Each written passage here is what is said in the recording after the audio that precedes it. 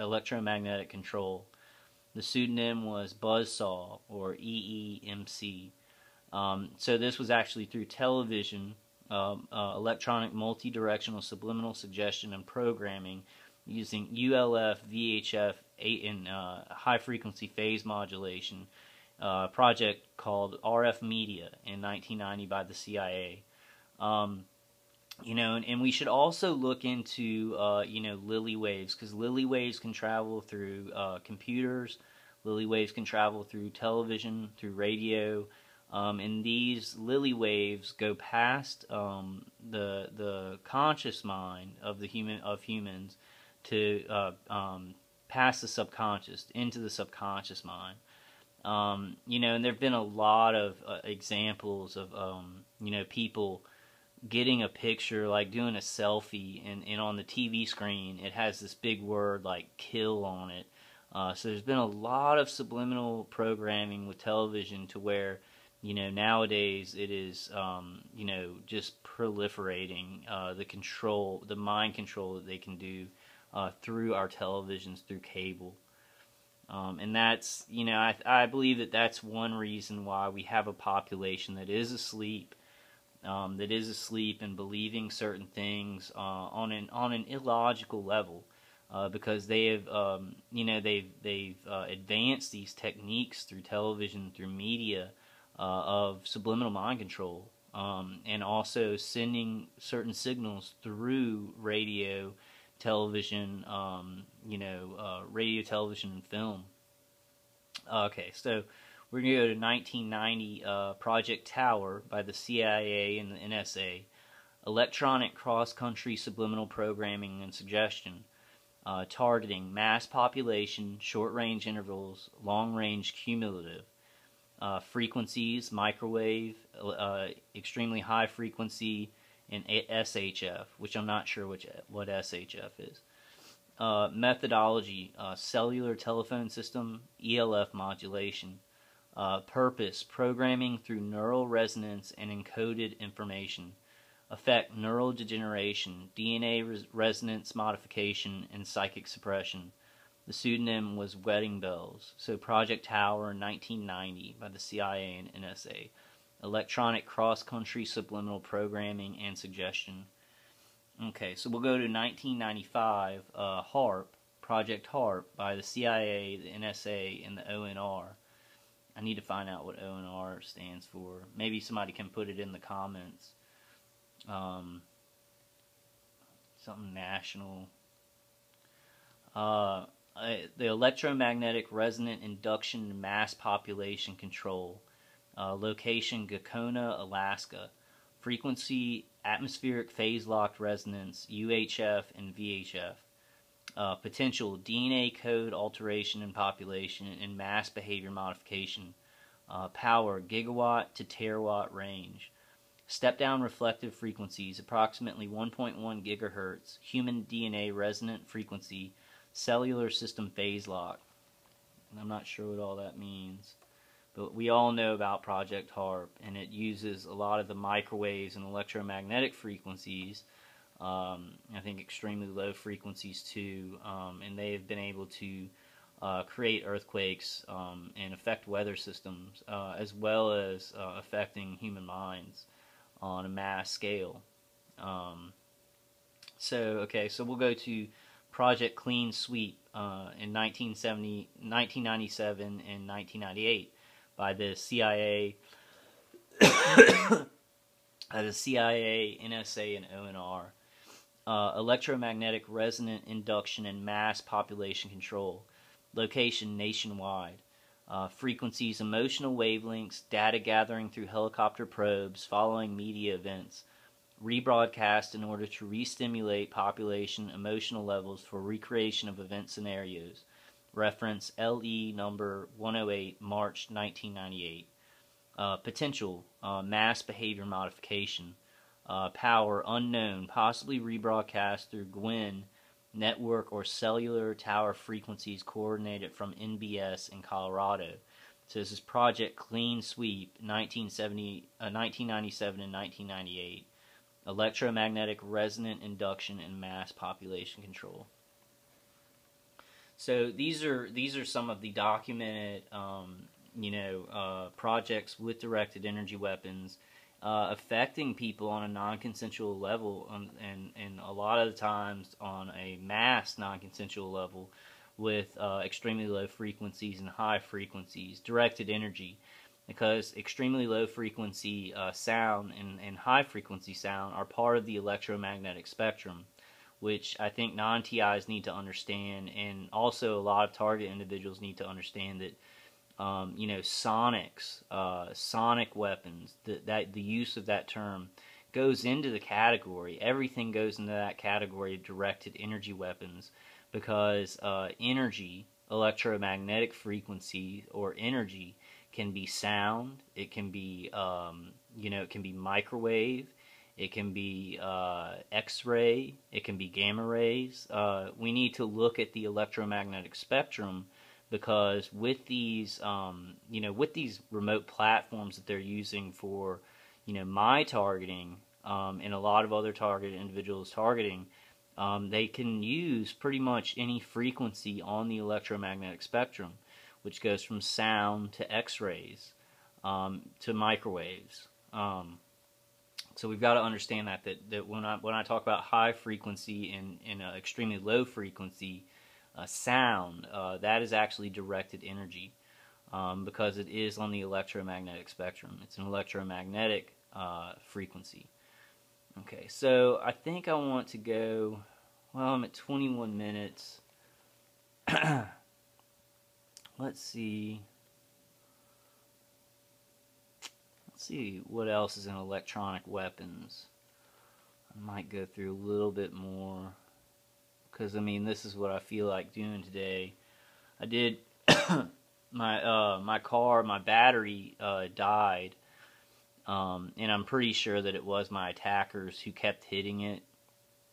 But I had a stroke of luck, and I think it was God getting involved, where my mom came into town for like one day. She came into town for like Saturday and Sunday. And she sent me a text message on Saturday night, but I was asleep. And then Sunday morning I was walking to the corner store just to get some food and stuff. And she drove by, and we met up, and she was able to give my car a jump, and now it starts up perfectly, which makes me very suspicious that they were just over a long period of time hitting my car battery, so that I would think it was maybe something else wrong with my car. But now it starts up fine, and I spent yesterday with my mom, which was wonderful. She watches, she kind of mentioned it during Thanksgiving that she watched my YouTube videos, and she's kind of looking into this stuff. The Cuban embassy attacks were just so parallel to what I was explaining from the beginning of my targeting. Not the symptoms. We don't like to say symptoms because that's illness.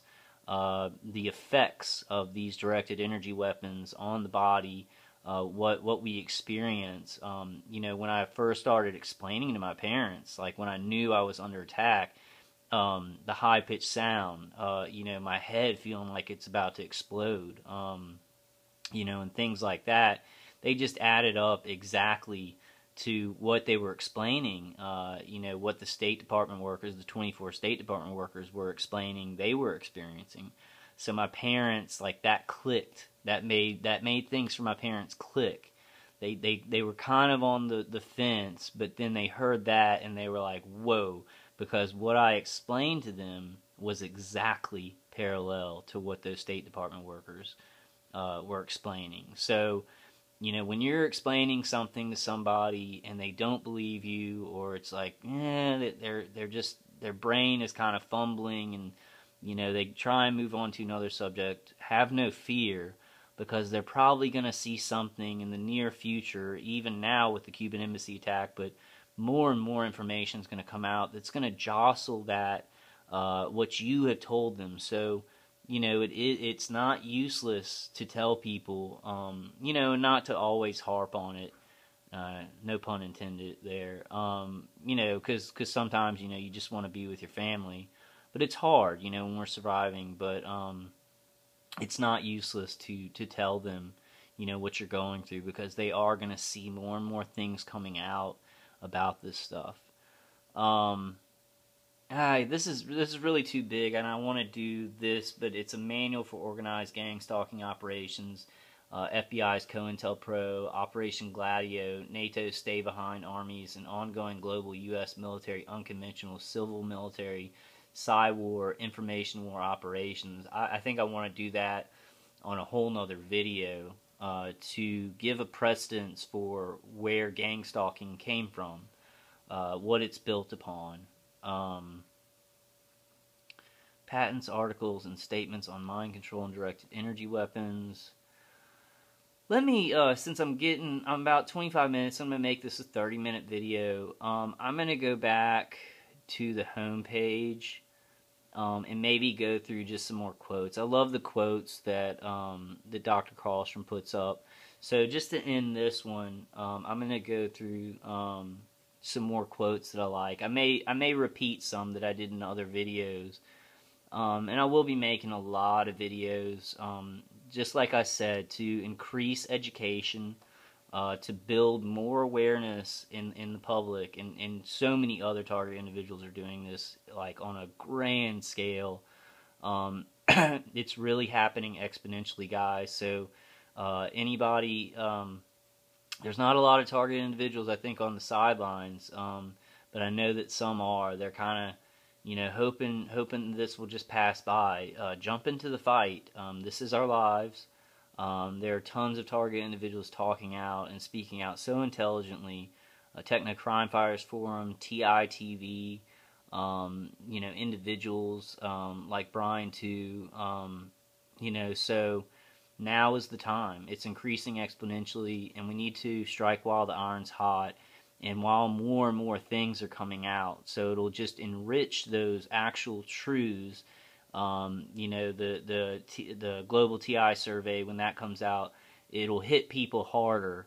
What's being done with that when we build a base for it, when we keep building a case and we keep building education about this.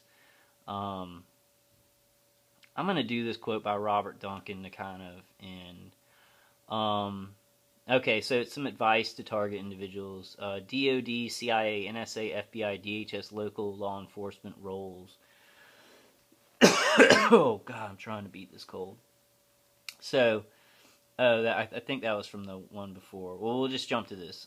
This is from CIA researcher and author Dr. Robert Duncan from his book, The Invisible War, 21st Century Targeting. My advice to TIs, targeted individuals, is don't panic. Panic and fear is what the system thrives on, and don't assume you know who is behind it. Mind control is so powerful, and their technology is so advanced. And third, look at the legal picture. You go to your state, even if you could win a lawsuit in your state, because, for example, Michigan has laws against electronic weapons, but they can't be enforced because this is something bigger. This is federal.